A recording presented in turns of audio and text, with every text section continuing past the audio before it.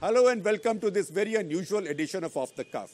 Unusual because our guests today are two people you become familiar with only very recently.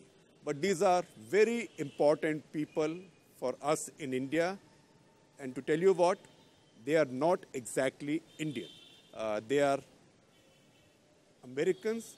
They are the people who know more about the Trump administration and Donald Trump's way of thinking and approach to India than almost any other Indian does. We have Mr. Shalabh Kumar, who is the chairman of Indian American Council of Donald Trump, but also a member of the Trump transition team, member for finance, and we have his daughter Manasvi. Manasvi is the India ambassador for Republican Hindu Convention.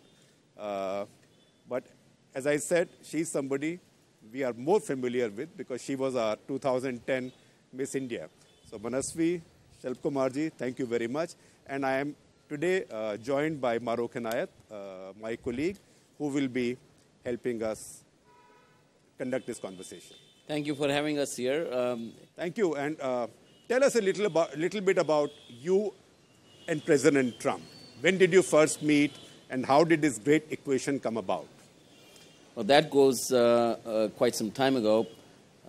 I've known him for a while, but my first interaction with him was in 2012 presidential election, where he played a significant role as a supporter. I was, of course, supporting Mitt Romney, and I happened to meet him, drew a little friendship from there, and it's continued on from that point on. What was your first meeting like? Well, the first real meeting, that was a long meeting. That was on July 9th of 2016. That was set up by former Speaker, father of the modern Republican Party, that's Newt Gingrich. And unlike some other or most Indian Americans, we are focused on policy. So Newt Gingrich had set up this meeting, and we had not decided which presidential candidate to endorse or support at that time. So he had asked that go have a meeting, and there is no time limit. Don't come back unless you have all your questions answered. And so we had a long discussion on every policy issue, where he stands on everything. And when we found, I determined that he is the closest that matches the 4 core principles of Republican Hindu Coalition. That is free enterprise, fiscal discipline, firm family values, and firm stand on foreign policy.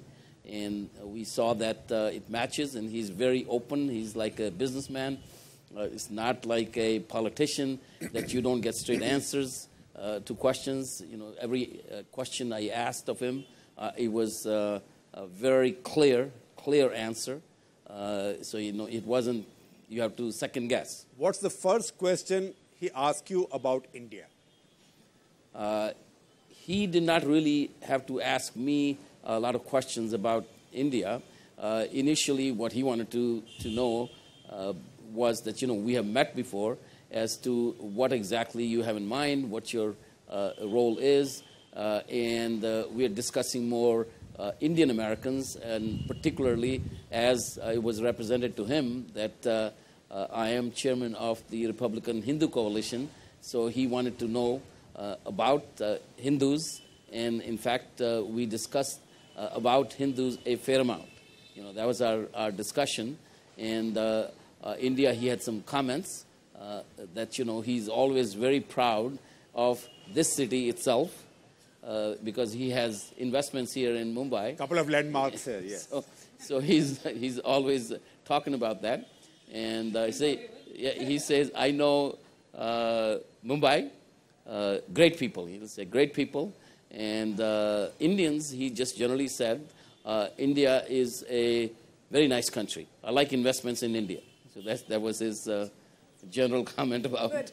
But Mr. Kumar, you were convinced of Donald Trump being the right candidate. How hard was it to convince other Indian Americans? Because Indian Americans have largely been Democrats.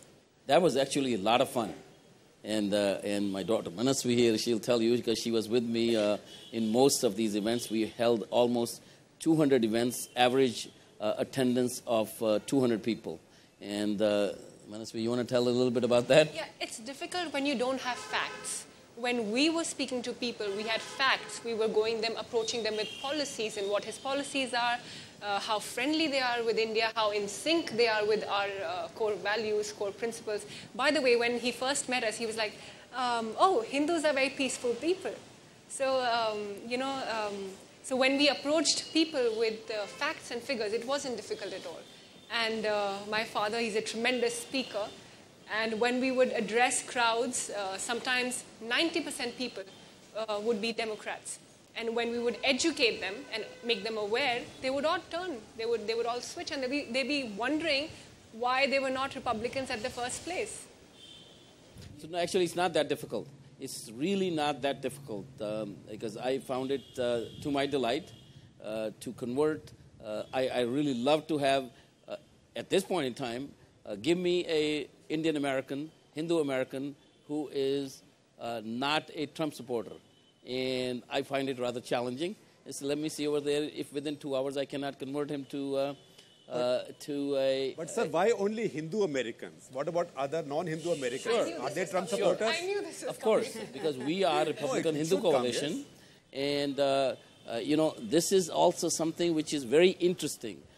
This is something about in Hindu blood that is somewhat shy about being proud of being a Hindu. I really am. I'm a little critical of that. I'll tell you what. I'm a Hindu. I'm very proud of being a Hindu, and I'm very proud of my colleague being a Muslim. No, that's okay. You see, when we have Republican Hindu Coalition, it was framed, it was formed, patterned after Republican Jewish Coalition. Right. So there is a very powerful organization which is essentially controls at least all the conservative policy in the United States. No candidate for president, no candidate for governor, no candidate for Senate or congressman can win without the endorsement, support of Republican Jewish Coalition. And we were organized after the idea was born, after I attended their annual conference in 2015, so April of 2015. Your inspiration was the Republican Jewish Convention. Coalition. So, see, when we discussed with them, I was invited to join their leadership. Was probably the first non-Jew person that was invited to join the Republican Jewish Coalition.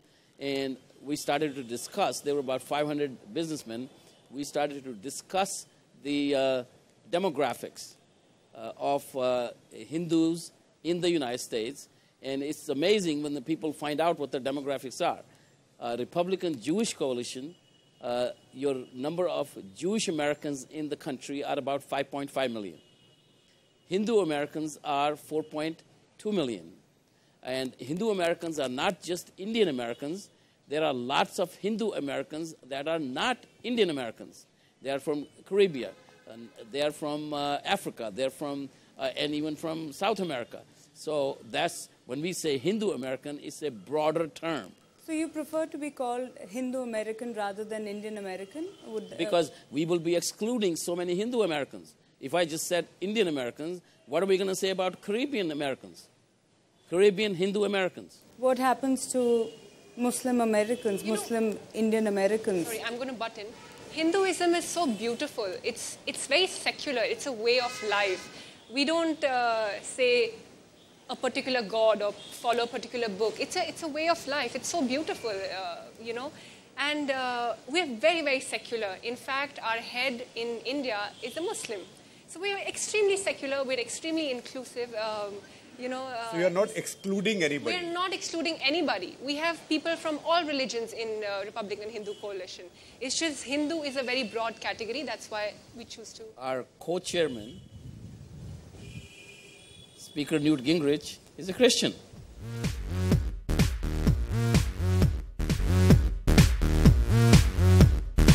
One more question. Charulata has a question. With all of this conversation that I'm listening to, do you think it may be a better idea someday for America to drop all prefixes completely and adopt just one word, American? And do you think that might help a party, be it Republican or Democrats, but do you think it might help in the long run? Not at all. I will be totally against that. In fact, there was one person who tried, I will not name that person, a prominent politician who was a candidate for president also, tried that path and miserably failed, because America is an amalgamation of people from all over the world. So if I'm an Italian American, I'm very proud of being an Italian American. If I'm a Jewish American, I'm a Catholic American. I'm a Catholic Italian American. Okay, I'm very proud. So everybody should be very proud of their heritage. This is what the country is. There is no division as a result of that. There are lots of other divisions in the country on the philosophy. The divisions in American society are not based on these things. America is a very, very different country. Will you explain Donald Trump to us a little bit? Do we worry about him? Do we be happy that he's there? Is he as nutty as he's made out to be? Or is he a normal person inside his very I think, unique hair? I will have Manasvi answer part from a humanistic side, Right. but I'll tell you also, which I've gone on the record by making some statements about Donald Trump, so I'll go on that side. So, because she knows him as well as I do, she's probably attended at least 20 personal meetings with Donald Trump. And so as a human being, she can answer that question. I will only tell you my impressions. I see a leader who's very daring. I see somebody who will say things as they are and not a politician who will be absolutely perfect and say the perfect words. I think he's very young at heart and he's very energetic. And sometimes, I often joke about it that if there's ever, there could be a competition between our Prime Minister Modi and President Trump on endurance. So while we were campaigning, where Hillary was attending like, say, 2 events a day, President Trump, then candidate Trump, was attending like 5 to 6 events a day. Mr. Modi can do 15 or 16. See, that I guarantee you. that there could be competition where endurance and stamina is concerned. And also I see somebody who connects with people. Like I've seen him addressing and interact with small groups, medium-sized groups, and rallies. Particularly our rally that happened on 15th October, there were about 9,000 Hindu Americans. And he was connecting with them. Like the crowd went crazy. So I think these are my impressions. But having said that, you also mentioned Mr. Modi. Do you see a lot of similarities between the two, and are there any differences? Because a lot of people in India would want to know that hopefully there are some differences between the two. I don't know why you wish that, but no, I see a lot of similarities. But first, I'll answer Shekhar's question. I've gone on the record stating that I truly believe as a Hindu, as Hindu American, and having been taught in my life. As a son of India who's become American. Okay, so I've said that it's quite probable he may, that is Donald Trump, may usher Ram Rajya in the United States. I didn't say India, but I say in Ram Rajya in the United States. Now that is a very deep statement. I had to think about it for a week before, sleep over it overnight and take my long showers. That's why I mostly invent, and that's why I think deeply when I take long showers, hour and a half shower. So after that, I hope Nick Kristof wrote a whole article on Ram Rajya. So you know why I say that. United States had drifted in the wrong direction, not just only in the last 8 years, but let's say the last 10 to 15 years, it has drifted in the wrong direction. And it needed a businessman, it needed a non-politician, it needed somebody to straighten out his path. Otherwise, the civilization we know of, the American civilization, was going to go down the tubes. Otherwise, I would say, I came to United States in 1969, and the country was headed towards India of 1970s. And certainly I can't stand to see that. And, that's why, of course, I threw in 100% of my support with him. But Ram Rajya, in what way? You see, the country's policies had been essentially hijacked by lobbyists. So Washington was getting governed, and this is not just Democrats or Republicans, let's call it establishment. Establishment was run by lobbyists.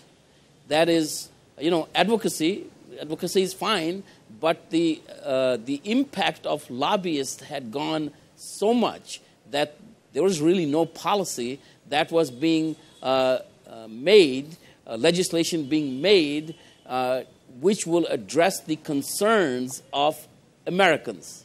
And that's what actually changed. That's why if you look at the map of victory for Trump, the whole country is pretty much red. If I may interrupt you, that's for America. But what convinces India that he is positive for India? And can you, as an Indian, can you trust Trump? Absolutely. See, first of all, what you see is a couple of recommendations I'll make to people, and I'll say that to Indian government as well. He had a 12-minute speech on October 15th. It was the first time he's talking about any other country when he addressed the October 15th rally of Hindu Americans there. Read that speech and read every single word. Otherwise, you try to speculate. What would he say? What would he do? Read that speech and you will know what he will do. Because he is true to every word he has given in any other campaign speeches. His first executive orders, first actions in the first 30 days are 100% totally consistent with what he campaigned on. When I say lobbyists and what the feelings are of American people, most politicians, establishment politicians, what they do is they will talk in the campaigns on terms that will please Americans. Then when they go to Washington, D.C., they change. And here is a fresh blood that has come into the country that is same on a campaign and same in execution. Now, coming to India. So here's, notice a few things very carefully, okay? And I must say, we had a significant role to play in framing his speech, the 12-minute speech.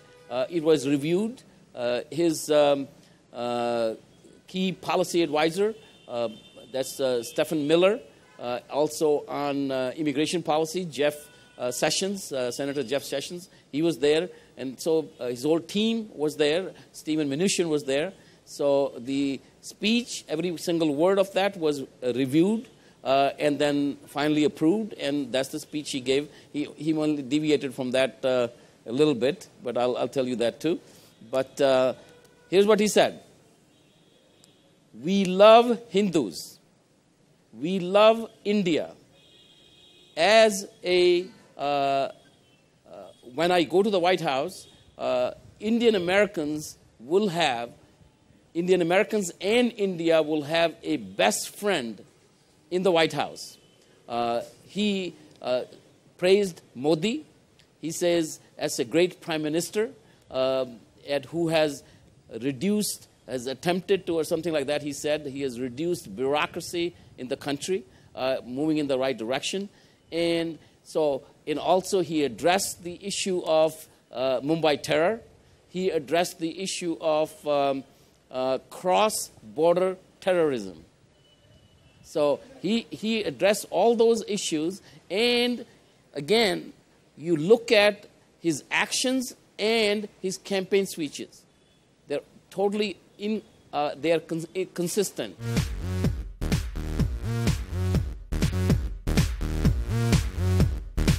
You say that he's been consistent with his speeches, and he has. And the H-1B visa issue has been one where he's spoken about that in his speeches as well. And as recently as this morning, Mr. Modi has expressed concern about the issue. And in fact, he's gone to the extent of saying that, that Mr. Trump and his decision should be far-sighted as well as balanced.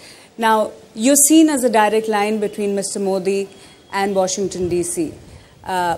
Would you agree with the Indian concerns and Mr. Modi's concerns in this, on the crucial H-1B visa issue? It's appropriate for Prime Minister Modi to express his concern. You know, if you don't express a concern, it wouldn't be appropriate either. He should express a concern. As a concern, he could express a concern.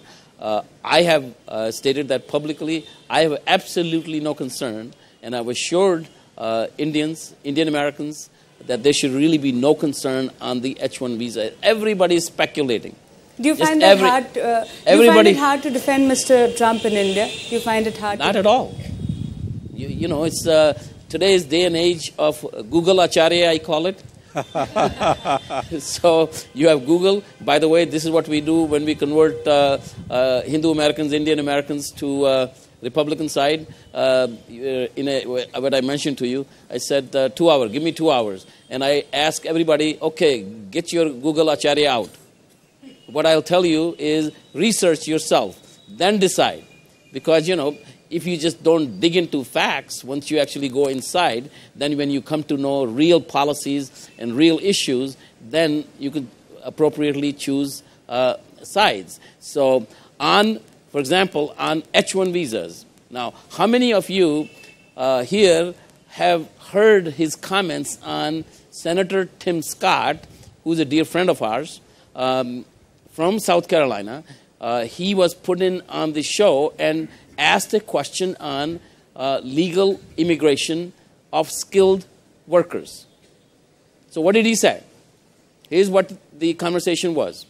When Senator Tim Scott asked about what do you think of H-1 visa holders or green card holders, and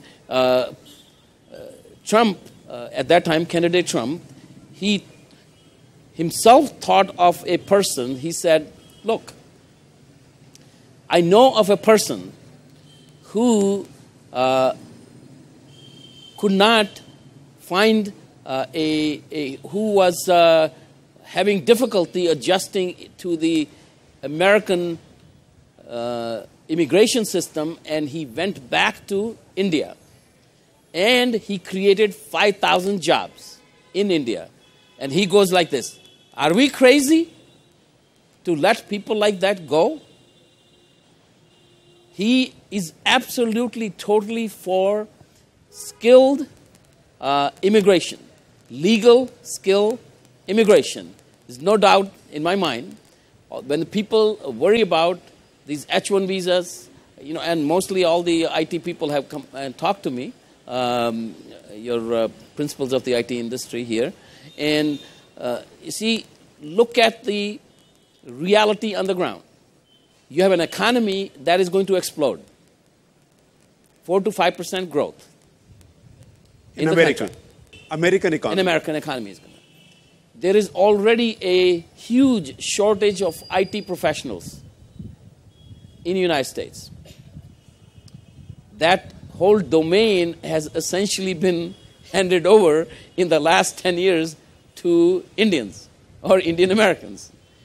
U.S. Chamber of Commerce has come out so clearly for legal, skilled, it's called STEM, immigration.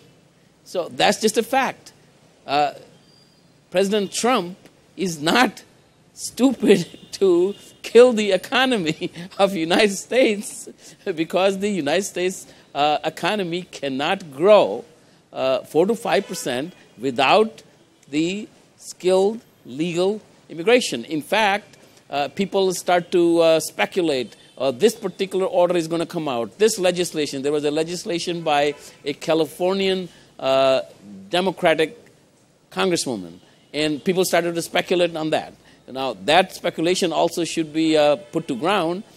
Senator Orrin Hatch from Utah, he just introduced legislation about a week ago, which I've been saying that he just ratified what I've said, that he has proposed increase in the number of H-1 visas. That is 85,000 today. He's a very powerful Republican senator. Absolutely, he is. And so he's come out and proposed that. And also not just only that, there is another very big problem in the United States right now from previous administrations. There are lot of, I don't know exactly number, but I'm told that could be as many as 1 million H-1 visa holders in United States. And the system is so bad right now that when their green card is approved, but it will take them as many as 50 years to get their green card. So you are qualified for a green card, but you will wait 50 years after you have retired to get a green card. That system needs to be fixed, and our president will fix it. But Mr. Kumar, why didn't he include Pakistan in this extremely controversial travel ban? I believe you made the same suggestion. Well, it's not. I would not call it a bit controversial. There's only a few small group of people, probably maybe paid demonstrators, who make this to be a controversial issue. It's a very, very, very small issue. In terms of Pakistan being included, we are in favor of, that is RHC, Republican Hindu Coalition, is in favor of including Pakistan on this ban, but there is a logic.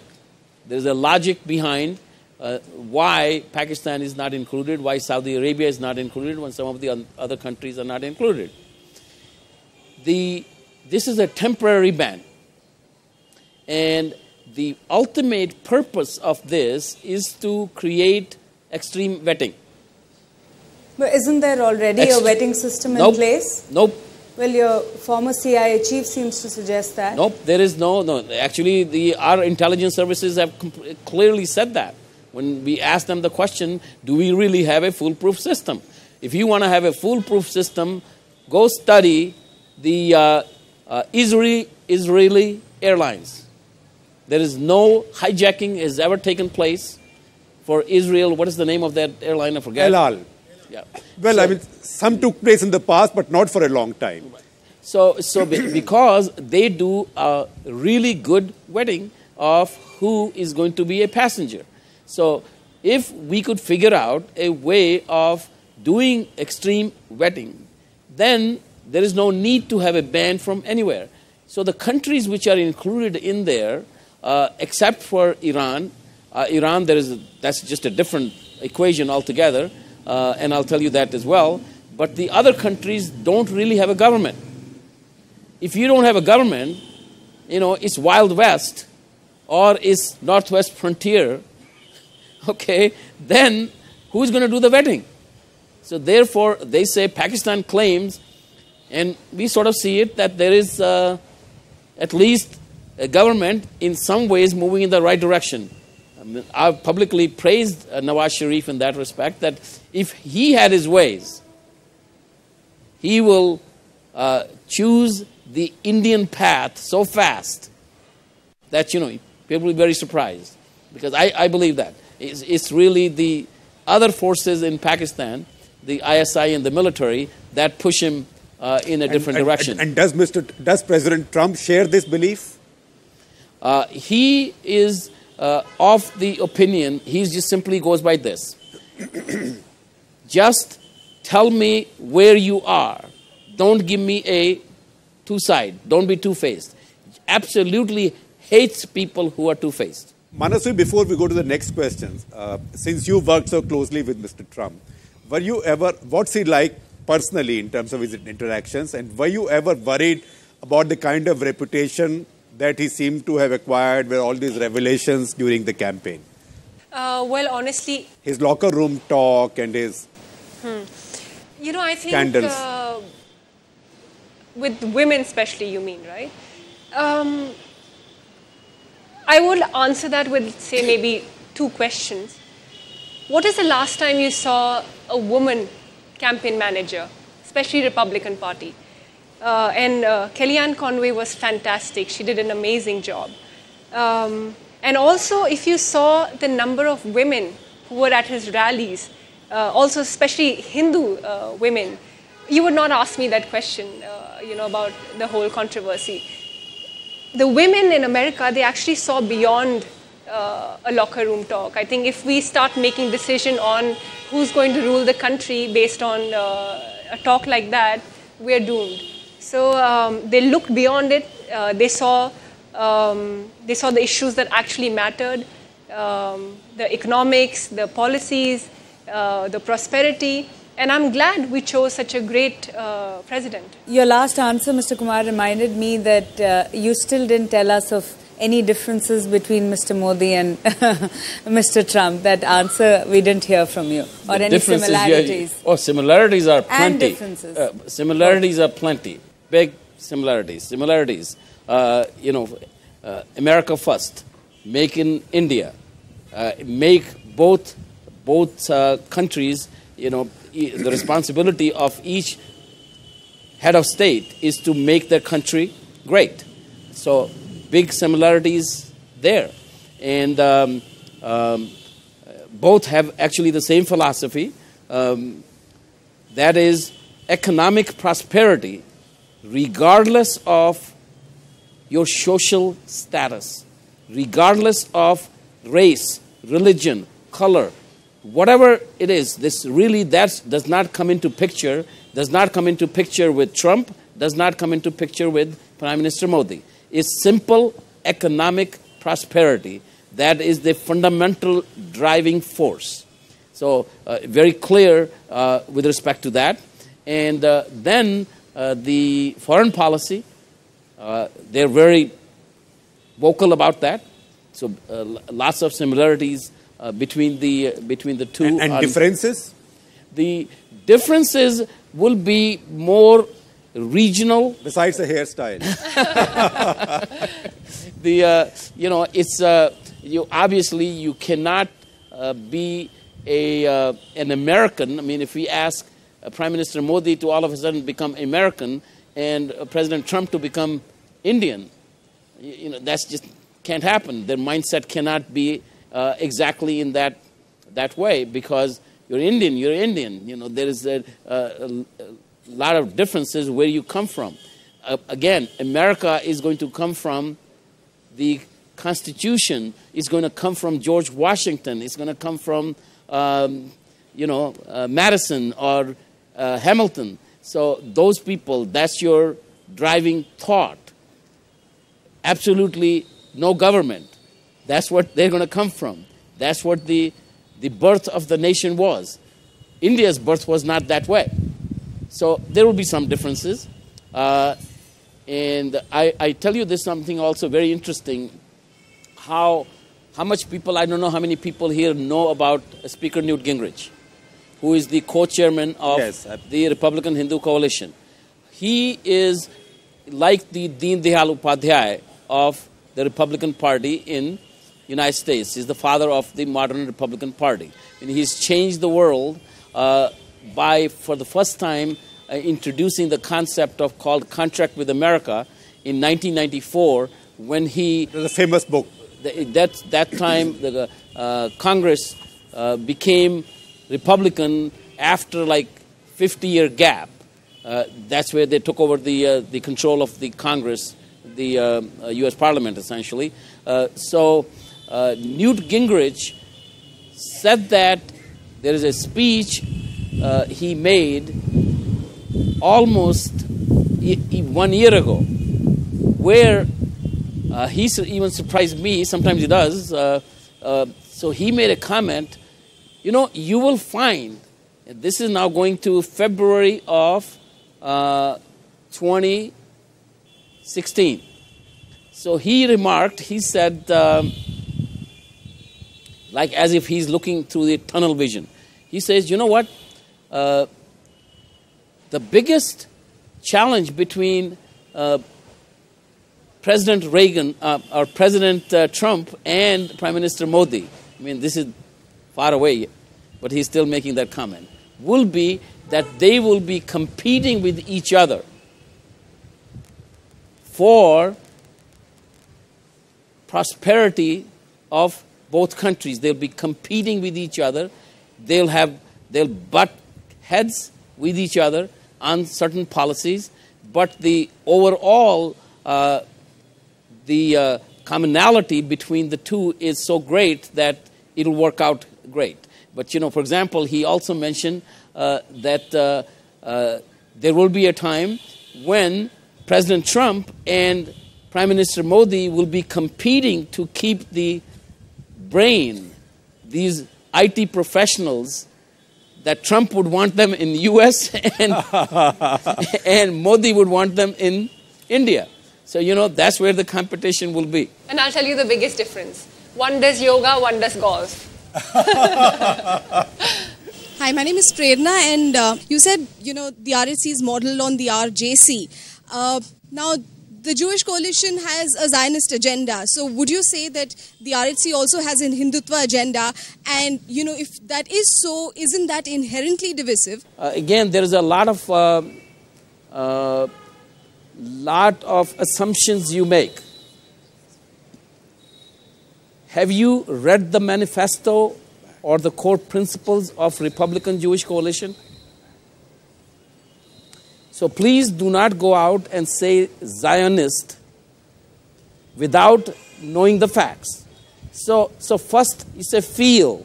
It's just maybe you think, okay? Republican Jewish Coalition its base principle is to act as a bridge between conservative Jewish Americans and Republican policymakers. That is its primary agenda, and that's how it operates. It definitely supports the state of Israel, and in a way, there is not. We do not have a Democrat Jewish coalition. We have only a Republican Jewish coalition. That Republican Jewish coalition does promote the interest of the country of Israel and of the Jewish people, but that's not divisive. And Republican Hindu coalition, pattern after that itself, is it's essentially its core principle or its mission statement is to act as a single unified platform to have the voices of Hindu Americans and Indian Americans be heard on the policy tables of the United States. Mr. Kumar, we are given to believe that you are one of the people being considered for the job of U.S. Ambassador to India. Is that a job that interests you? And if you get it, what would you do differently? No comment. Finally, he's being a good American. Good American Washingtonian. No comment. At this point, we have to call it a day. We can go on for a long time. I think we have just used the expression left liberals now. And we can start again for 2 hours after this. So thank you very much. This was a wonderful edition of Off the Cuff. I'm not sure I can repeat a star cast of guests like this again. But we'll keep trying. And you keep watching this again and again. You watch it on our YouTube channel after you watched it on NDTV. Thank you very much.